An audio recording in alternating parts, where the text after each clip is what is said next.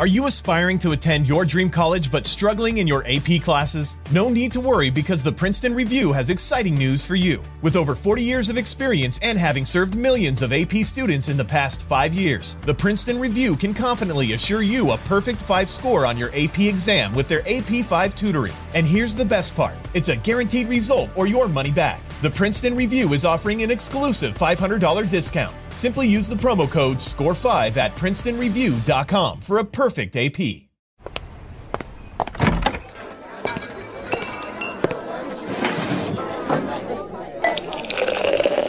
Hey, pull up a chair. It's Hacks on Tap with David Axelrod, Robert Gibbs, and Mike Murphy.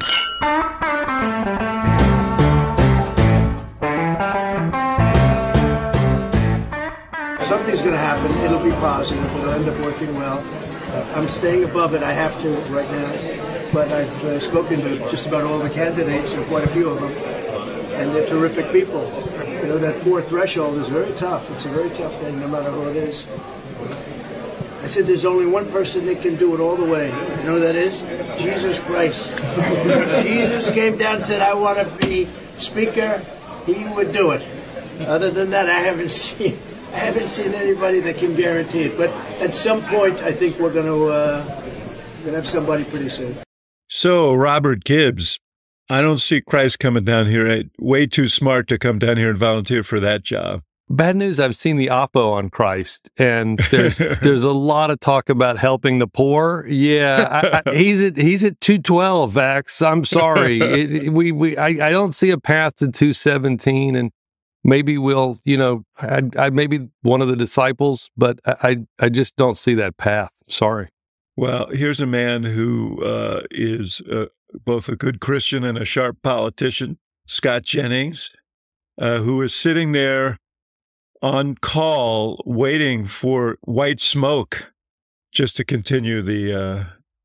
I like that. Very good. Yeah. See what you did there. And a new speaker now 3 weeks in. Jennings, good to have you. Thank you. I was going to say that Christ may have some trouble with the financial services sector downtown, having upended their operations, but we'll see. We'll see if he can pull out. Yes, I'm here in the I'm in the bullpen today, waiting to see if we go to the floor and get called up for duty. It is amazing how many people are actually applying for this job. The 8 or 9 went through the talent show last night and talked to the caucus. It reminds me, you guys, of there was a Monty Python skit where this milkman comes to the door and this seductress opens the door, dressed in negligee and so on, and motions him in and motions him up the stairs and points to the bedroom, and he walks into the bedroom and she slams the door, and there are all these decayed remains of other milkmen. That's what it's like. I mean, you take the speaker's job, at the end of the day, they're going to boot your ass out of there. We've lost 3 already. I don't know why anybody would want this job, Scott. I don't know why anybody would want it. I know why they would eventually want to put someone in, because, we're going on 3 weeks now without a whipping boy. I mean, that's ultimately, the hardliners, the conservatives, the people that got rid of McCarthy, they need a villain. And right now they're villainless. And so they may end up relenting on someone that you don't expect, just so they can have someone to beat the crap out of when the government funding deal comes through or whatever else comes down the pike. Yeah, there's so many questions and so many ways to go with this, Axe. I mean, to Axe's point, there's 8 that went through the talent show last night. Do you think in that 8 is the next Speaker of the House? Well, Emmer, if you talk to enough members, what you Tom realize Emmer, is the whip. Yeah, and you realize most people think he's the only one that has what you would expect to see in the stature of a speaker. He has an operation. He has a bit of a political operation. He has relationships in Washington that you would expect someone to have before ascending to this job. So you also hear people who, from the MAGA, wing of the party who don't like him. You've heard whispers about Trump, not liking him. He did vote to certify the election. And so, could he win on the... Think about that. He voted to certify the election. That disqualifies him from being Speaker of the House. What does that say about the Republican Party right now? Well, it says that there are a dedicated group of people. I don't know how big or small it ever is in any individual group, but there are going to be people who will forever die on that hill. Yeah. And I mean, you've got Democrats out there now whispering around town saying, well, he's acceptable to us. Maybe we would vote present, in order to get this done. I mean, that's not an endorsement for Democrats to say, oh, yeah, we like Emmer. Well, that's not going to help him with some Republicans. I don't know who's going to get it. I think he would be fine. Most people think he's a very, very honorable and fair person. But how do you manage the personalities once you get it and not drive the house off of a cliff? It's troubling. I just saw a tweet where somebody said, "Oh, this person isn't voting for him because he voted for gay marriage." So there's a few votes that look like might be problematic on, and then it goes to Scott. If that's the case, and we've been through, let's say one of these 8 doesn't become speaker. We've been through McCarthy, Scalise, Jordan, 8 or 9. One is there anybody, we joked about Christ, is there anybody who can get to 217? And what happens if they don't without Democrat? But we should talk about that. We should talk about that in a second here. Because, I was going to say, I got a point on that. Yeah, but one point on Emmer before we get to what Democrats should do. One thing he has is that he ran the Republican campaign committee, and, he's helped a lot of these people get elected. Yeah. That has to be a point in his favor. That's a way to build relationships across factions if you're actively helping people get elected. I mean, I do think Emmer gets there.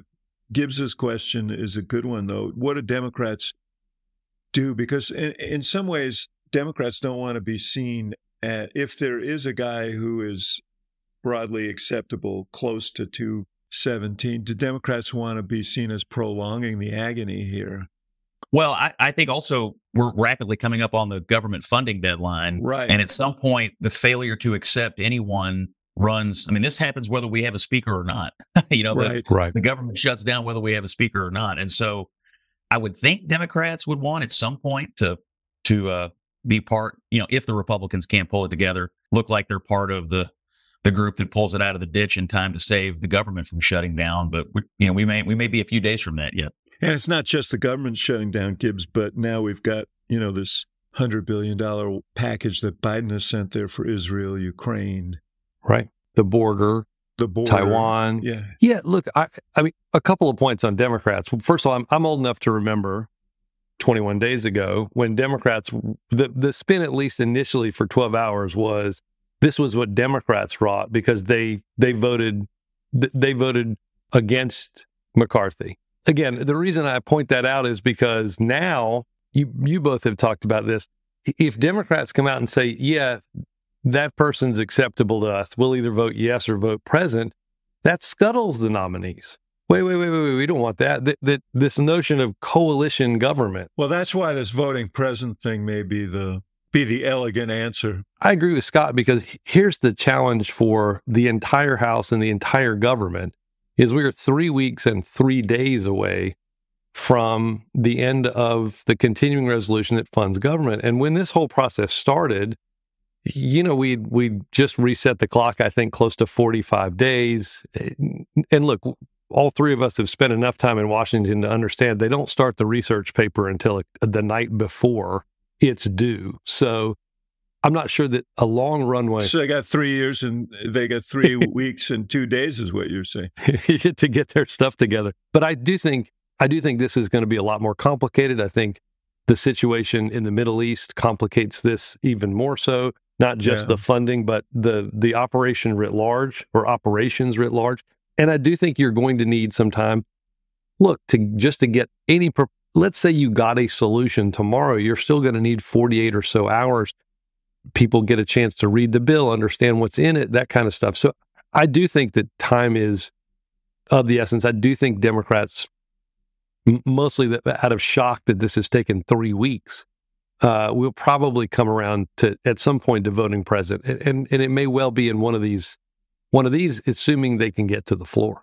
Do you think that Democrats have any regrets about killing McCarthy off here? I mean, I'm not saying I've never argued that they had the responsibility of saving him, but now after seeing this play out, do you feel like some of them may think, I know we don't like this guy, but we didn't realize what we were engaging there. We'll see how it plays out from here. If it's Emmer and Emmer is, reasonable, then maybe not. But let me tell you something. They hated Kevin McCarthy. Yeah. They didn't respect him. There's a lot of lingering anger about his, what he did around January 6th. Yeah. They don't think he keeps his word. And there is this element of McCarthy. McCarthy is he's kind of a concierge. He wants to please whoever's in front of him. And that often leads to telling people one thing and then ending up having to do something else because someone else is in front of them later. And I just think that there was just real enmity and contempt for him. So I don't know. They may regret it in the full blush of history if the next speaker is not someone who will work with them. But if it is someone who will work with them, or at least someone who will be honest with them, I don't know. I don't think there's going to be any sort of pity parties for Kevin McCarthy over on the Democratic side.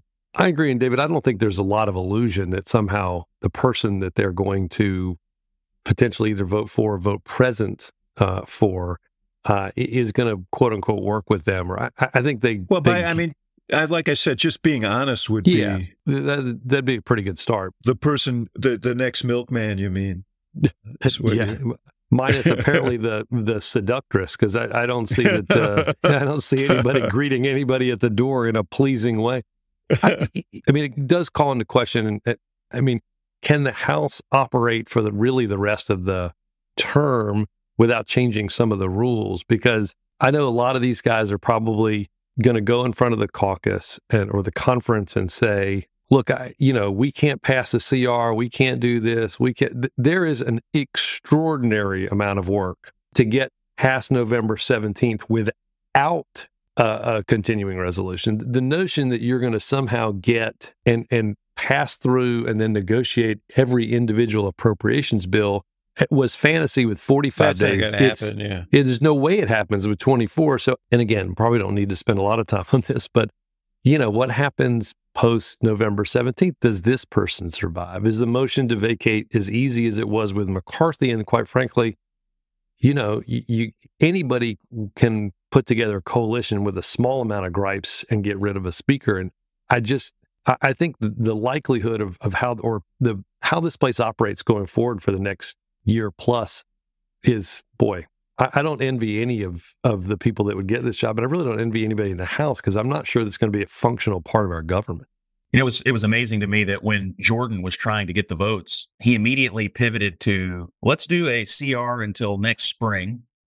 Yes. And and I won't stand in the way of Ukraine. I mean, this is all the stuff they threw out Kevin McCarthy for. Right. and so even he immediately pivoted to trying to give himself some runway. So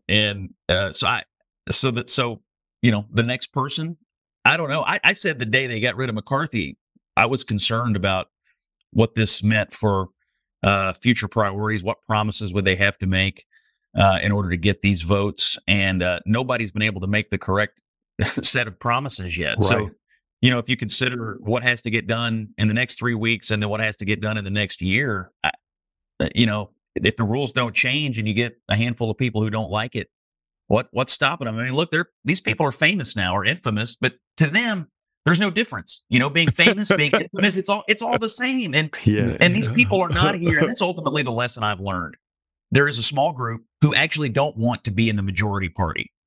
They want to be in the peanut gallery. They are better suited for the peanut gallery than they are for governing responsibility, and they're doing their damnedest to put the Republican Party back in it. This is the microcosm of the problem for your party generally between governing conservatives and anti-government populists. And Twitter conservatives. The anti-government populists have no incentive in situations like this to make peace because they don't really care about whether the government, and you're right, I think it's much easier to be in some ways to be in the minority and throw grenades than to be in the majority and have the responsibility for governing. But my question, Scott, is what do you think this has done? Do you think there will be lingering impacts for the House Republicans, especially among these swing in the swing districts next year, or does the presidential race supersede everything?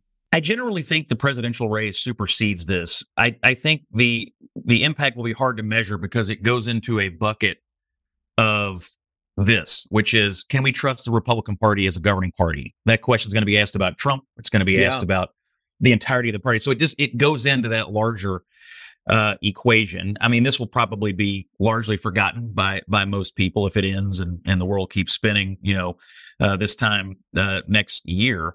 But every time you add another data point to the concept of, well, I mean, we really don't like Biden, economy's bad, inflation's bad, blah, blah, blah. But these Republicans keep telling us that they don't have, they're just not competent enough, or we can't trust them to run the government. So it's another data point. But I would have to believe that the real issue on that next year is not going to be this dust up, but it will be, can we trust Donald Trump? That's what killed them in 2022. I mean, there were these doubts in 2022 because of the election deniers and the issue of abortion and the sense of extremism. And this certainly, as Gibbs, this has accentuated that. Well, and I think that at least in the very short term, and I'm not suggesting this is going to change views in politics much. I agree with where Scott is on this, but Republican strategists have to cringe in the last 3 weeks, and particularly watching an Oval Office speech, a trip to Tel Aviv by the president, the activity and the cadence of diplomacy versus figuring out who can get to 217 votes. And, it is astonishing to me. We all sort of spent a little time watching the 1994 Gingrich Revolution. And, at the very least, there was a theory of what they wanted to do and what case they wanted to present and how they wanted to drive the direction of government. I am sort of shocked that that's not what is happening here. Literally, to your point, it's literally like, I just would rather get on Twitter or Instagram or whatnot and make a point or do my Fox News hit and raise money.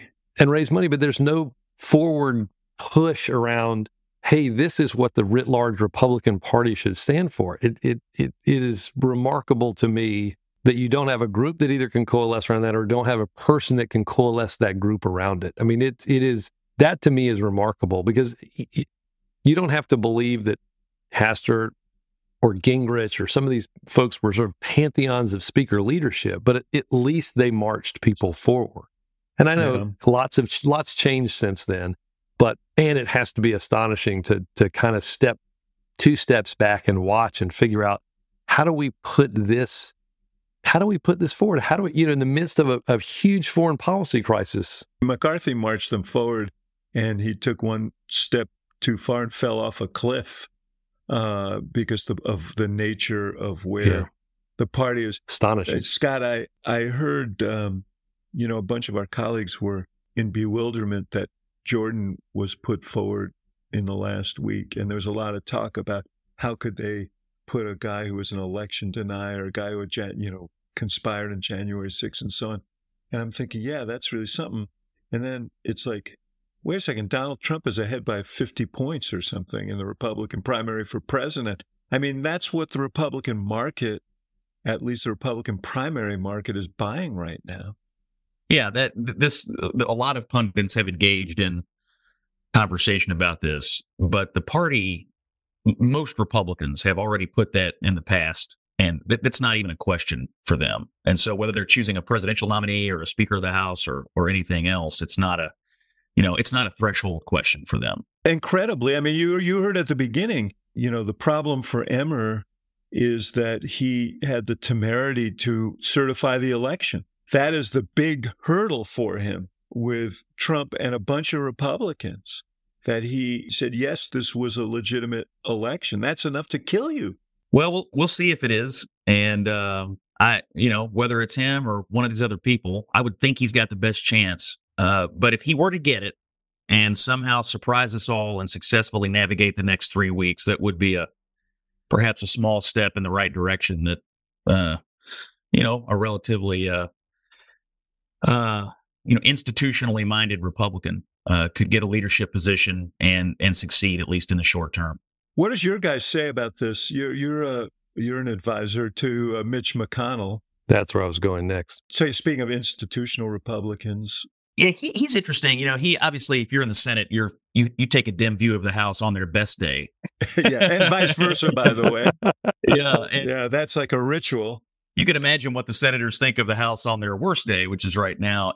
He'll make it work no matter. I don't think he has deep relationships with any of these people. I do find it noteworthy that the Senate is taking the opportunity in this vacuum to do some work, and they obviously are communicating with the White House, and you're starting to get some alignment around spending priorities and the national security spending and even the border, which McConnell said on the Sunday shows that he was interested in getting taken care of as well. So without anybody communicating from the House, you've got the Senate reasserting itself in terms of policy construction, and we'll try to bully that through. I think they're going to have a lot of success with that.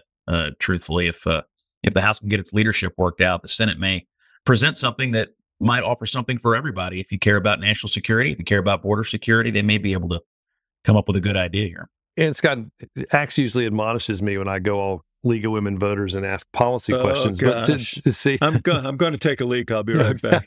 See you in a second. But to that point, because I do think McConnell has come out largely for the supplemental spending bill.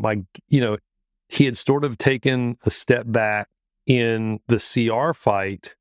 But does this? I mean, and this is not just a McConnell thing; it's a Schumer thing too. But do you think there's a pathway that those two push forward with the White House? The challenge, I guess, is can you even, whoever they elect speaker, can whatever comes out of the Senate to solve that, even make it to a vote on the floor of the House? Yeah, great question. And I think it's too early to know. I would hope so, particularly if they get something robust for the border. I mean, that's what. Yeah.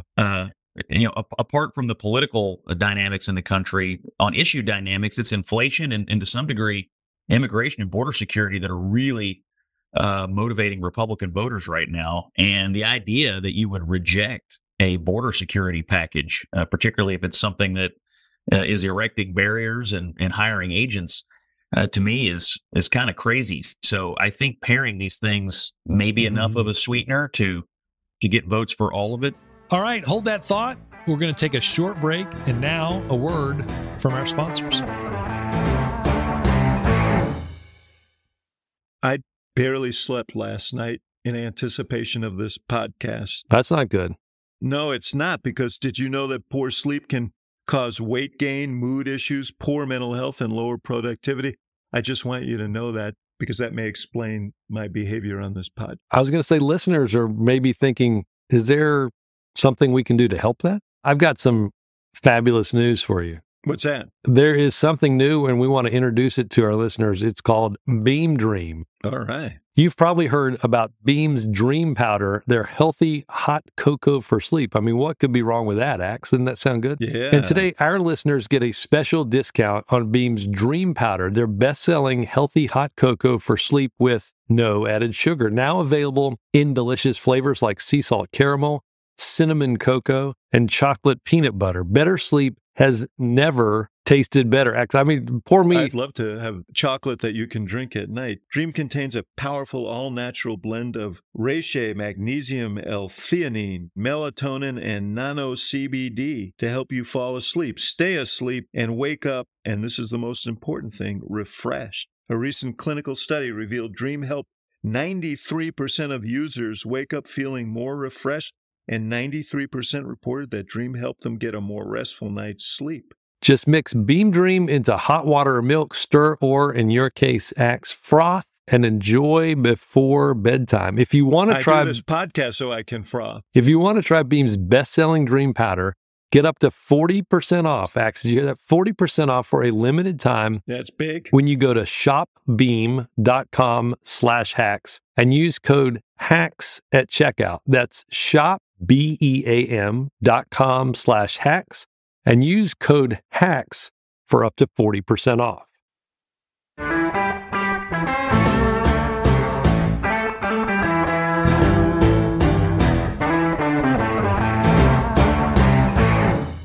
This could end up if it works out that way, being really important for Biden, because this border thing is a real festering political sore. I mean, when I can just tell you in the city of Chicago, it's an issue that's boiling over, and in many of the other cities. New York, others, Boston.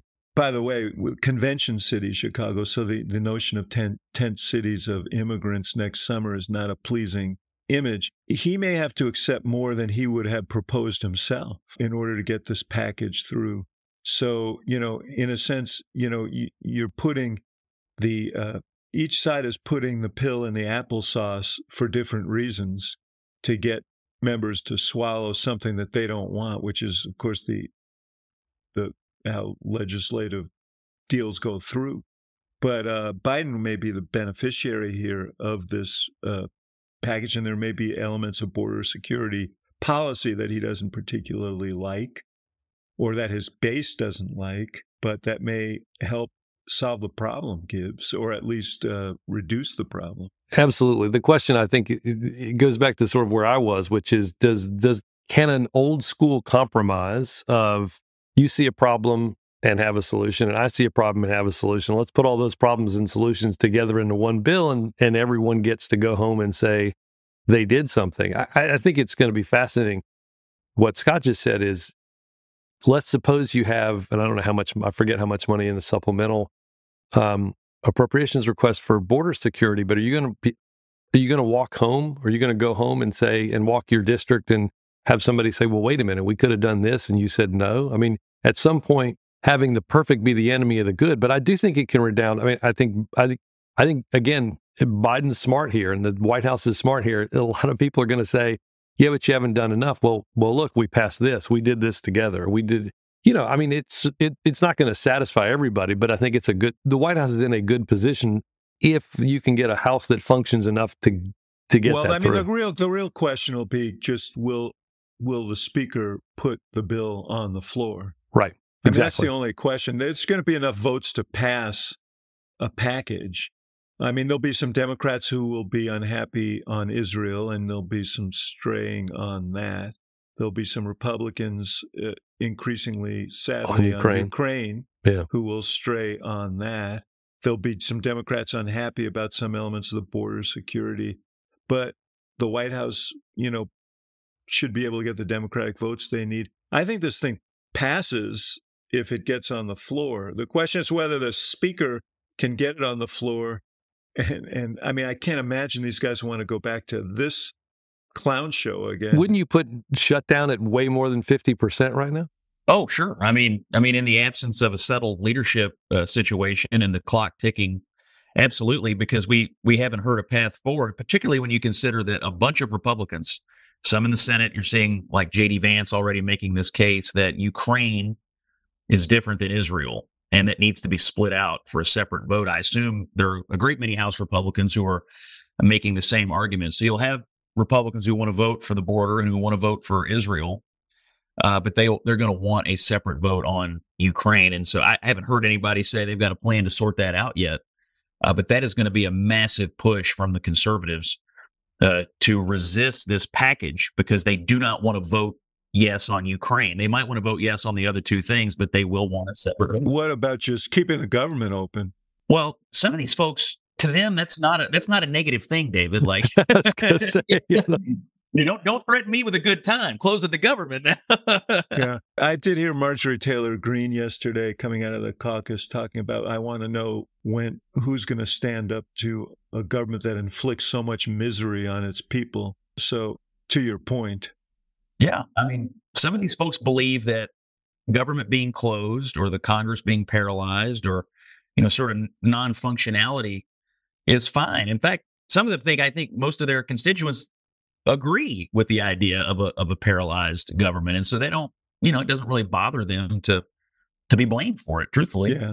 Well, and Axe, to play out your Monty Python analogy, the challenge is at the top of the stairs isn't just the bodies of the former speakers, but in the corner are all those problems we just talked about, right? Yeah. Ukraine, the border. How are you going to solve this stuff? Whether you keep the government open. I mean, the government hasn't functioned. The House hasn't functioned in 21 days, and it doesn't seem like people are exactly climbing the walls. And it doesn't seem like I do think a lot of people are talking about it in our circles and in a 202 area code. I just don't know that they're talking about it in a 205 area code. I just don't think I don't think it's yet top of mind. Until the reality of what that means when you throw the milkman in the room with the other dead milkmen, the milk doesn't get delivered and people want their milk. So eventually there's going to be problems. Is this all leading up to like a dead milkman song at the end of the show? Is this where we're in? I'm canning the milk for now. On the war, obviously the president made I think, powerful speech last week. First of all, what were your impressions? We have a little bit of it. I don't know that I need to play it. But what were your impressions of Scott, you as the loyal opposition? What was your impression of the speech and then Gibbs? I thought it read better than it delivered. I thought he felt a little rushed to me, just from a technical perspective. I don't agree. First of all, I agree with him, and I agree with McConnell and the other people who were saying that there's an alignment between Iran, Russia, China, all Ukraine, all these situations. That's just sort of, I fundamentally agree with it. Yeah. McConnell, they call the axis of evil. I mean, he's gone down that road. So I concur with that. What I didn't like was the pivot to immediately admonishing Americans for Islamophobia, and spending so much time on that. I mean, my view is that ain't the problem right now. The problem is rampant anti-Semitism in cities, on college campuses, in corners of the media. You saw with the hospital story how quickly the Western mainstream media is ready to come down like a ton of bricks on Israel.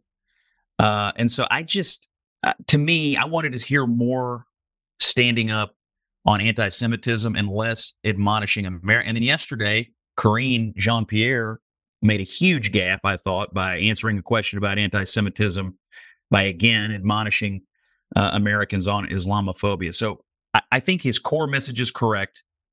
I think there's a pull on him from the left to try to, tamp down, let's not do too much of the anti-Semitism talk now. You got other problems too. And I just think he needs to escape that and really stand up to his own party on it. But generally, I think he's strategically correct in aligning all these bad actors in the world. First of all, I hear what you're saying, Scott, but I'm from Chicago. We had a 6-year-old stabbed to death. Yeah. We've got a hate problem that we have to deal with in this country. And yes, look, I'm a Jew. I'm very sensitive to the issue of anti-Semitism. And I've been very critical of, and Gibbs knows this, of the policy of the Israeli government relative to settlements and its lack of interest in any kind of negotiated two-state solution. I think that has long-term consequences.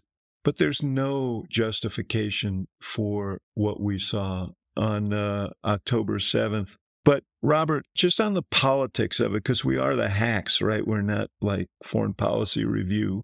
See, I knew he's admonishing me, Scott. I'm way too into the solutions of government here. Yeah, that's for your other podcast. But but on this podcast, we're hacks. And by the way, I agree with you, Scott, the stuff on campus is deeply concerning. But I'm looking at this poll that came out the other day, Wall Street Journal poll. Some 40% of respondents under age 30 said that the U.S. had a responsibility to help Israel fight Hamas, far below the 73% of those ages 65 and older. There is a big generational split on this issue. I think part of it is a consequence of the same concerns about Israeli policy relative to settlements and a negotiated peace. But these kids on campus are deeply concerned about human rights. I don't know how you put what Hamas did through that prism, but it does. Biden already has problems with young people who he needs to come out in huge numbers. Do you think that there is a consequence for his very strong positioning on this issue in terms of motivating young voters? In the long term, I don't. I think mostly because I don't know that this issue I don't think of the motivating issues for younger voters, this exceeds other issues that they're more interested in, like climate change and whatnot. I think this is given an opportunity for the president to look energetic, to look focused, to look in command, to look in control. That's not to say that all of this is going to work out neatly and easily. I think we all agree that what happens next is likely to be long and extraordinarily tragic and messy and not at all easy, and the outcome obviously a long way from being determined. I think when you look writ large at using the Oval, David, you'll remember, I don't think this is a venue that's used enough by presidents. I know it's a not that comfortable place because you're sitting down and it's hard to deliver a speech from there. Well, we tried one. It wasn't very good. I don't think we ever did it again. I think everything he did was standing up like in the East Room or something. Well, if you're used to giving a speech in Congress or whatever, and you're used to having the applause or the jeers or whatever, the back and forth, again, the sitting down alone in a room is not easy. I think what it helps do, though, and I do think we always get hung up on how many million people watched it on ABC and CBS? Yeah, 22 million overall. Pretty good audience in this day and age. It is, and that doesn't count a lot of people that are watching clips of it on their phone or whatever. But I think it helps drive a narrative that he was trying to drive about somebody who's taken this situation and really focused it. And by all accounts is doing parts externally and publicly, parts behind the scenes. And I think to Scott's point, obviously some of what's happened on campuses have been deeply concerning, but the challenge, I think, reminds me a little of Bush right after 9/11, which is we got to be very clear with that region of the world who Israel is at war with and who we're helping Israel be at war with and who we're not at war with. We're not at war with a broader group of it, the Palestinians versus terrorists. Okay, then let's take a break right here, and we'll be right back. Axe, the holiday gift-giving season is almost upon us. I know you're thinking it's only October, but boy, get ready. And if you want to hear where'd you get that this holiday season, we've got a place for you. Uncommon Goods is your secret weapon, Axe. Yeah, I'm really happy because I always am fearful of this time of year because I never know what to get, and it's stressful. Well, Uncommon Goods is here to make your holiday shopping stress-free by scouting the globe for the most remarkable and truly unique gifts for everyone on your list. And I want a unique gift for you, Gibbs, because you are truly unique. Whether you're shopping for a Secret Santa or your entire family, Uncommon Goods knows exactly what they want. And Gibbs, what are a few of your favorite gifts that you've found on the Uncommon Goods site? Well, you perused this thing in for the drinker in your life, the Scotch-infused toothpicks gift set. I mean, what if that was in your stocking? Well, I mean, how excited would you be if you were a Scotch drinker? Or maybe better yet, you're a beer drinker. How about West Coast-style IPA brewing kit? Make your own beer, Axe. That all sounds great to me, and so does the 45-second omelet maker.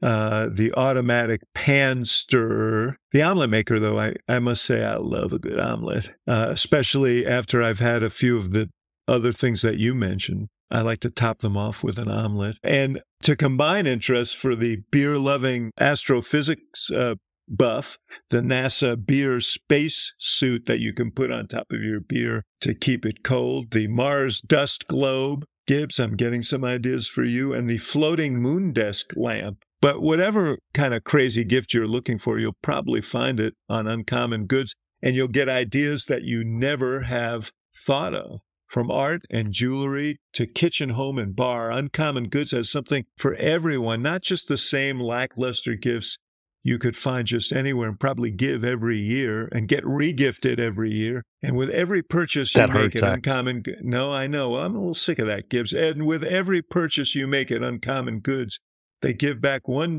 to a nonprofit partner of your choice, which is really nice. They've donated more than $2.5 million, Gibbs, to date. Look, when you shop at Uncommon Goods, you're supporting artists and small independent businesses. These fine products are often made in small batches, so shop now before they sell out this holiday season. We've got a special deal, Axe. Tell them about it. Yeah, to get 15% off. That's 15% off your next gift. Go to uncommongoods.com/hacks. That's uncommongoods.com/hacks for 15% off. And don't miss out on this limited time offer, Uncommon Goods. We're all out of the ordinary.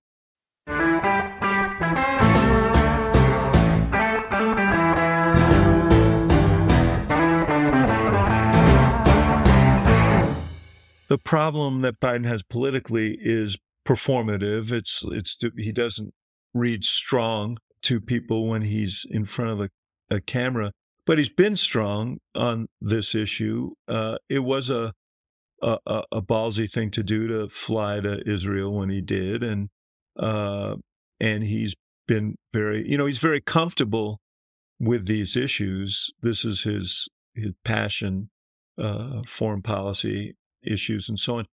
Do you think he will gain from his resoluteness on this issue, or does the performance barrier, is that just too hard? I think he has got some very, very disparate views in his constituency, the American people, about what to do. I mean, remember, there's a substantial number of Americans who are in an isolationist mood right now, who don't want us to do anything to get involved in these situations, whether it's Israel or Ukraine or anything else. So and some of them are in his own party, by the way. I do think there's isolationism that runs through both. And I think with the young people, I was looking at a poll that my friend Guy Benson had tweeted about.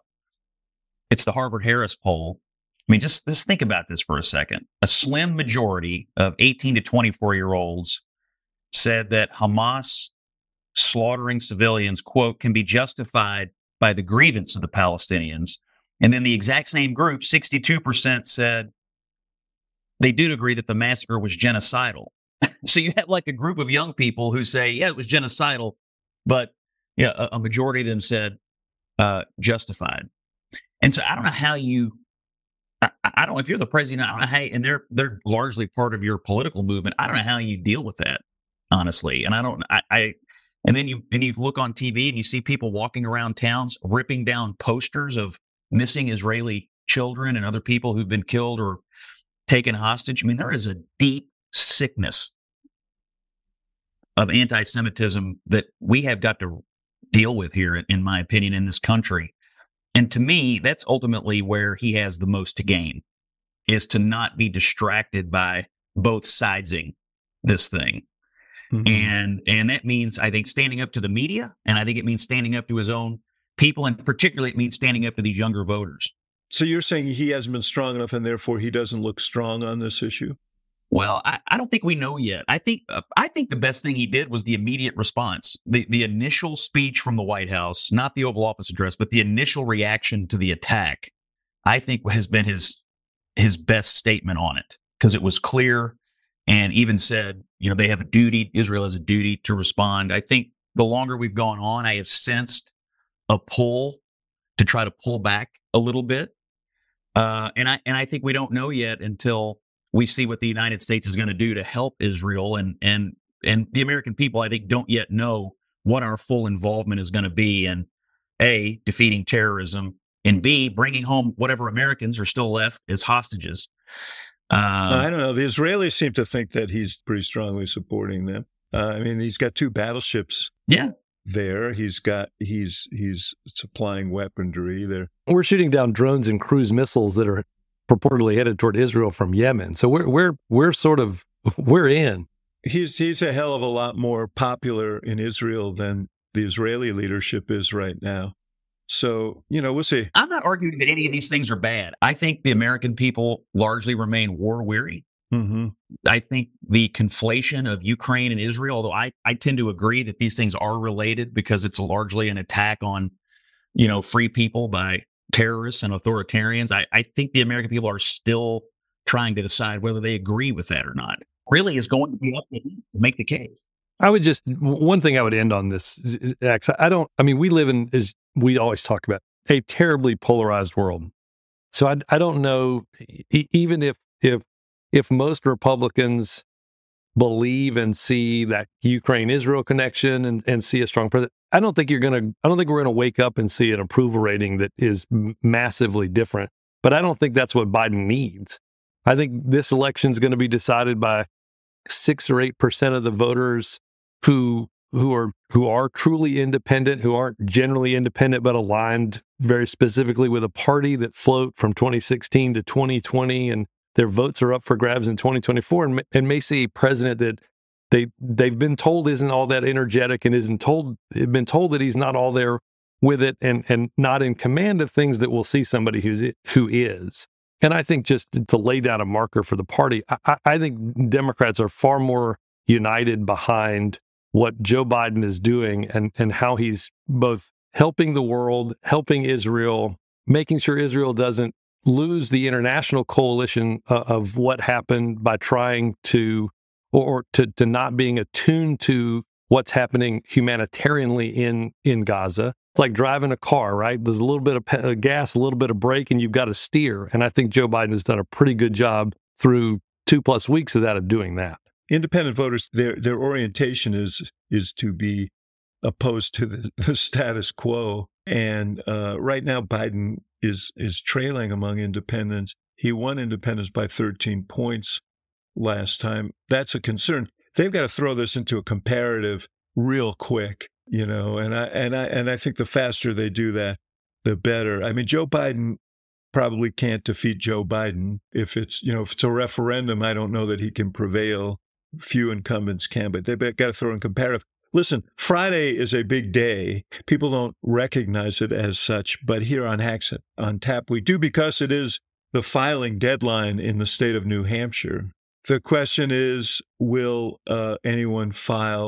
anybody of note file in the Democratic primary there? Because I think if the answer is no, then the last gasp of maybe it won't be Biden will be extinguished. Very, very rampant rumors that Congressman Phillips Dean Phillips from Minnesota is going to file, and that there's some other people thinking about filing. Gibbs, does that matter? No, not at all. No, I mean, first of all, you've got sort of, I don't even think there's going to be, certainly there's not going to be a delegate selecting contest right now in a place like New Hampshire. But do I think Congressman Dean Phillips is likely to? Man, you spit that out like, wow. Well, I just think that poor dude is getting dissed here. I will say this: if in a lineup of two, I would have a hard time picking him out. And I get the sort of message behind what he's trying to say and do. He becomes a receptacle for people who are uncomfortable with Biden, and so. But if you're going to start doing that, if you're going to send that message, I mean, I certainly don't think you're sending that message by looking at him and seeing, oh, this is a guy who I think can do this. And to your point, like all the deadlines are passed. We've had this. So many people have had this fantasy for so long. I keep reading this, like somebody needs to walk into the Oval Office and it ain't happening. He's the candidate. He's the nominee. This whole notion of like, anybody who files has to ask themselves this question. Do you think you are going to change the outcome of this nominating process in terms of who the candidate is, or are you just going to damage the candidate? That's a heavy calculation with Donald Trump on the other side. Jennings, you look like you have something on your mind there. You raise a great point, because if you're Phillips or thank you. Anyone else, why would you run? I might win. Surely he doesn't think that. Or maybe you think you're going to alter the policy trajectory of your party by, raising an issue and making that part of the party's consciousness. That doesn't seem to be his issue either. I mean, it seems to be just, as you said, a repository for protest votes, which neither changes the policy. But the thing is, what you're protesting is really awkward, because Dean Phillips has been very supportive of the president in Congress. If he runs, he's not going to be running because he thinks that there's something deficient in the president's policies. He's going to be running because he thinks he's too old. And that's a really awkward thing, that's an awkward case to make. So, we'll see what happens. My guess is, David, to your point, the way you set it up, I think I don't begrudge him running on the principle of what he's running on. I also just think to the likelihood that this is a projectile that's going to cause the Biden campaign a lot of damage, I would put that extraordinarily low on the potential damage assessment here. Okay, let's take a break right here for a word from our sponsor, and we'll be right back.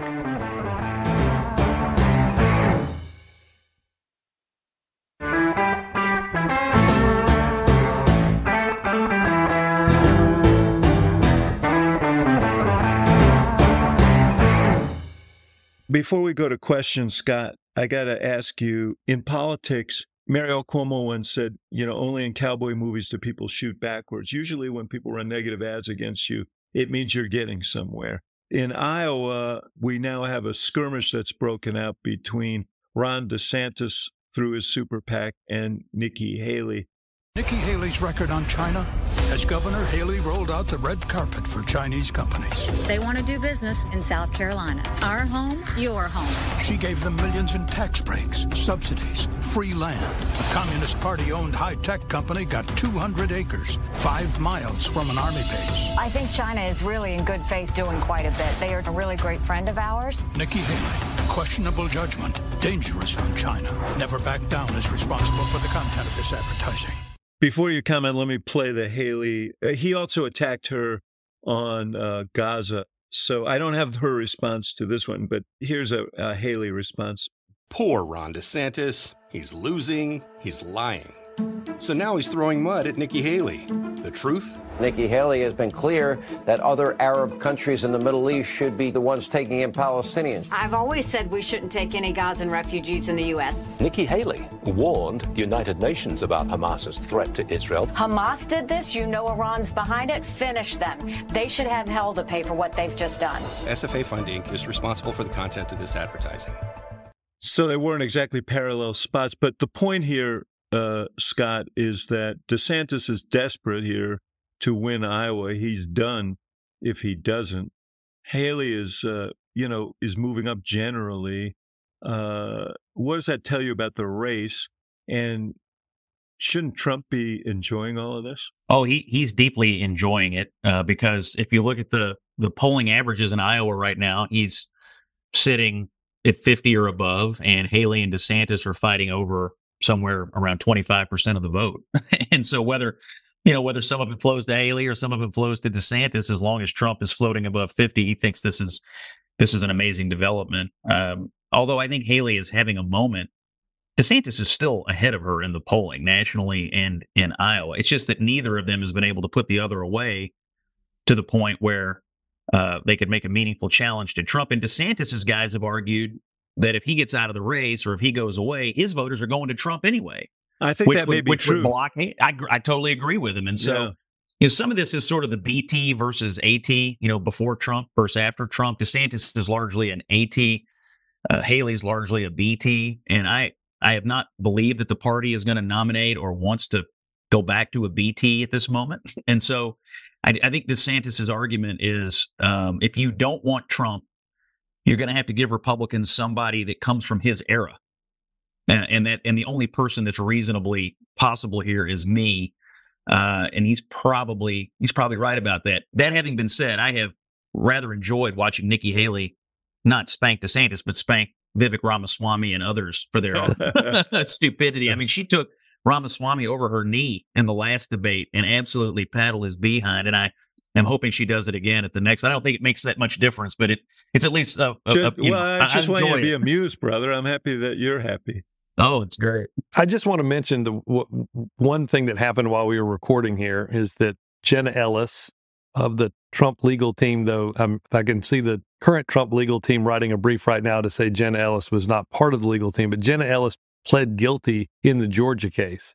We now have Sidney Powell, Kenneth Cheeseborough, and Jenna Ellis who have pled guilty in this case. The likelihood that, to your point on shooting backwards and shooting forward, I don't think there's anybody currently running that's nearly as big a danger to Donald Trump being the nominee or president than what's happening in Fulton County by a long shot. Because to your point, if you've got Dean Phillips over here trying to create a choice, you've got on the Republican side right now what looks like how do you position yourself to be the person that might be the person that inherits some of the vote of the people that eventually drop out if you can make it long enough to get into a one-on-one with Trump and have it impact the race. I still don't, again, short of a courtroom, I still don't see a trajectory in which he's in danger of not being the nominee. I don't know that this case is going to go. Maybe if everybody pleads guilty but him, it will move. Well, they're squeezing the toothpaste from the bottom, that's for sure. Yeah, but I mean, whether this ever comes up, yeah, I do think if he becomes the nominee and then becomes a convicted felon, I still maintain there is a cohort of Republicans who simply won't vote for him. They won't associate their franchise with him. But in the context of the primary, it appears to me that what Republicans have concluded is that Biden is going to lose to someone. Right. And for a long time, the argument was, well, if we nominate Trump, we're going to lose for sure. Now that the paradigm has shifted, now it's, well, Biden's going to lose for sure. So Republicans have set aside the argument of strategic voting in favor of, well, if Biden's going to lose for sure, let's just nominate the person we really want, which is Trump, because we want vindication on all of Trump. No, I agree. Listen, I think the Totally. odd thing about this race is Democrats, they like Biden, they have affection for Biden. They're worried about Biden, but they're sticking with Biden because they worry that he may, who do we have who would beat Trump? He's beaten Trump. Trump's supporters are saying, well, anybody can beat Biden, so we might as well get the guy we want. Right. Yeah. They're strangely codependent here. All right, cue the music. It's listener mailbag. If you have an email for us, a question, send it to hacksontap@gmail.com, and we'll do our best to answer it. If you want to read your question, because we're really getting it, you can tell from the jingle we're getting very 21st century here, then call 773-389-4471. That's 773-389-4471. There's a code associated with it that I could tell you, but then I'd have to kill you. So let's go with number one, Tom. This is Tom from Illinois. How will Biden's re-election strategy change if Trump is suddenly knocked out of the race? At what point in time does a change of opponent make a drastic difference? Thanks for a great podcast. All right, Jennings. Well, I'll indulge this fantasy that Donald Trump goes away. Sure. I mean, look, I think a lot of Biden's re-election strategy is just, hey, I'm not Trump. I mean, that's the entire strategy is take a look at this guy. You can't possibly re-elect him. So you put anybody else in. And all of a sudden that goes away and you have to start fighting it out on policy, which if you look at the polling on policy, it's really terrible for Biden.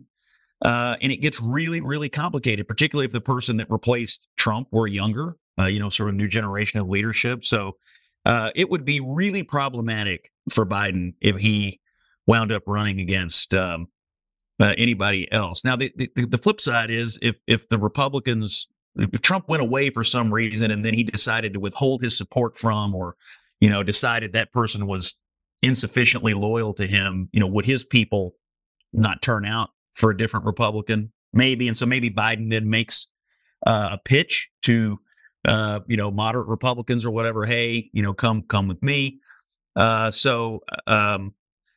just think a different nominee, I thought this from the beginning, would be really problematic for an older president who's really struggling on policy. But let me just go back to the beginning. Donald Trump is highly likely to be the Republican nominee. There's still some time, but the time grows short. Gibbs, Brett has a question just for you. Hey, this is Brett from New York. Here's an experiment. If you threw out your political hats and put on psychologist hats, why is Biden running? You've got I can't see your hat, what hat it is, Gibbs, but I don't know if it's a psychologist hat, but you drew the short straw here, so go ahead. Well, let me just say, if you could see us here, you'd realize why I'm not going to switch hats, particularly looking at Axe's hair. Hairs of both of them. I think this is really easy. And I think this would be, largely the case, honestly, regardless of who the person is. There have been only a few people that have been the president of the United States. And it is hard. It is going to be hard in history, and it has been, I assume, to talk anybody who's in that building out of running for reelection, right? The psychology of it is, if you're Biden, is, and this plays a little bit off of Scott's point, which is he thinks he's beaten Trump and he's the only person that can beat Trump. And that he's going to offer himself up in order to make sure that the country doesn't have to deal with Donald Trump. And I think the psychology of that, I think you could make a more complicated argument to him. And I don't think it would be as easy for him to thread through that of what he's got right now, which is, I've beaten Trump. I can do it again. Nobody else can. Watch me do it.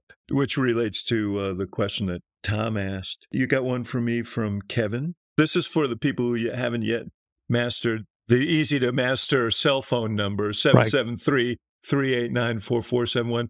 Back to the emailers. Yeah, Kevin mailed this question in with 2 extra stamps to Axe's mailbox.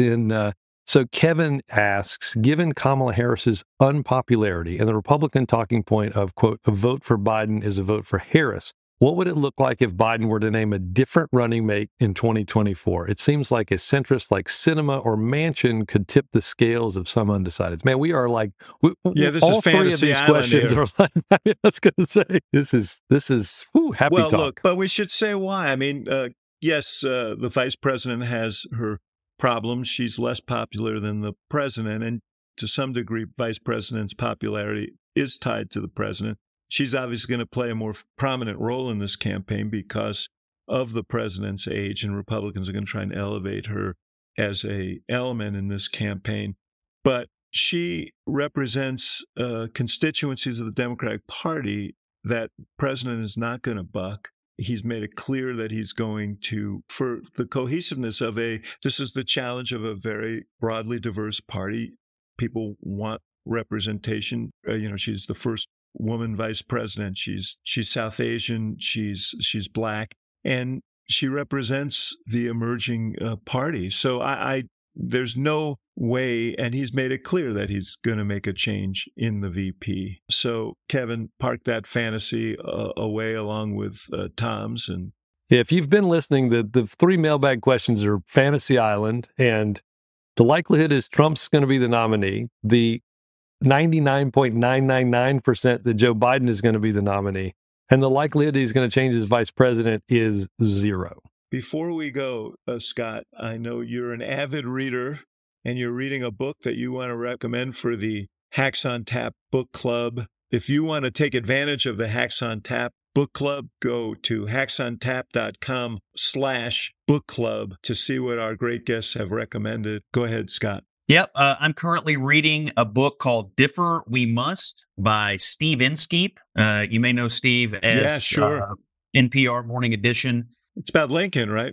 It's about Lincoln, and it's like 16 chapters, and each chapter is a vignette about someone Lincoln met that he disagreed with and how Lincoln used those interactions to his own political ends or his own policy ends, and how he strategically navigated these relationships. What's particularly enjoyable about the book is that Steve Inskeep, who actually went to college in Kentucky, Morehead State University, by the way, is that he's a terrific broadcaster. So I'm listening to it on Audible. And if you want to, this is like the perfect person to read a book that he wrote. And that's the right way to consume this. So Differ We Must. Yeah, I'm looking forward to that. Yeah, I've been meaning to read that. Yeah. Really good. Gibbs, you have a book as well. Yeah, I got to say, I haven't read this book yet. It just came out. Axe, I bet you've got it on your nightstand. But I'm really, really excited to read McKay Coppin's new book, Romney: A Reckoning. It's sitting right over here. See, I knew it. I'm doing a thing at the University of Chicago Institute of Politics with McKay on November 1st, so I'm looking forward to it. That'll be a podcast, Axe Files podcast as well. If you follow McKay at all, he had fabulous dealings with Donald Trump, great writings. I think he got very much into his head. Boy, this one seems like a doozy, Axe. Handing over your journals and your inner thoughts is. I'm fascinated. I'm excited to hear what you think of it, and need to go out and buy my own copy of McKay's book. So McKay Coppin's Romney: A Reckoning. Pick that up. All right. You can read Scott. Are you a columnist for the USA Today now? I occasionally write for them, also the LA Times and CNN.com. Well, we're pondering the great issues of the day on the CNN panels. I watched Scott pecking away at his computer, filing his columns, and they're actually amazingly cogent given the distractions there. So you should read those. And it's just, we just mentioned, just because I've given you grief on this, CNN, call Scott right now, get him on set. His hair is perfect, right? He's ready. Yeah. He's ready to go. I wake up this way every day. I have permanent pundit hair. He is. He's an anchor. He's got anchorman hair, but what goes on underneath is the important thing, folks. All right. We'll see you guys soon. Thanks.